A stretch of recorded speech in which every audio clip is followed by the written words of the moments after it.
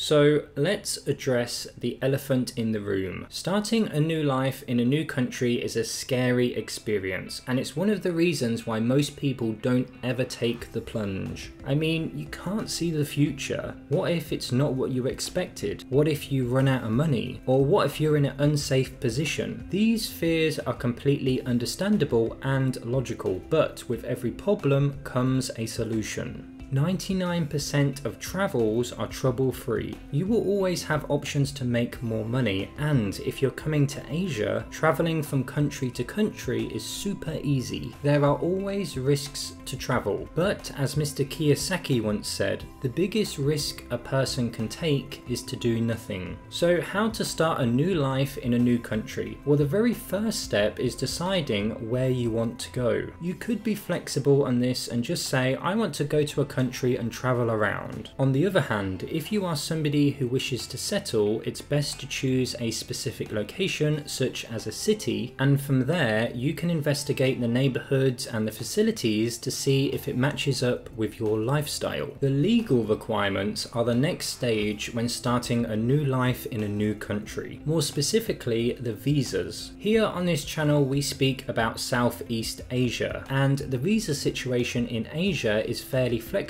in most countries. If you're not at retirement age or can't get a retirement visa, it's easy to pick up a student visa or an investment visa in most cases. Alternatively, some find long-term tourist visas that can be extended until they can find something more concrete. The next stage is the most challenging for those who wish to start a new life in a new country, and that is on the topic of money. How are you going to be supporting yourself? Some countries have financial requirements for certain types of visas. For example, in Indonesia, if retirees wish to apply for a retirement visa, applicants need to prove that they have the financial capacity of $18,000 a year from a pension or other means. The great thing about the modern world is that there are now more ways to make money than ever, but it requires dedicated research and careful strategy. For example, some expats live comfortably on the income that they earn from YouTube ads. So at this point, you will have completed the research, have the legal stuff taken care of, and have a process for financial income. The final stage is the checklist. This checklist is made up of actionable steps. This can include booking a flight, selling your items, or obtaining relevant travel injections. For most of us, we need a sense of purpose. This can be a hobby or even becoming a volunteer. We also need connections with others, so building a network of friends is essential. But one of the most important things that I often mention is that when you start a new life in a new country, it's often very wise to leave your mindset behind.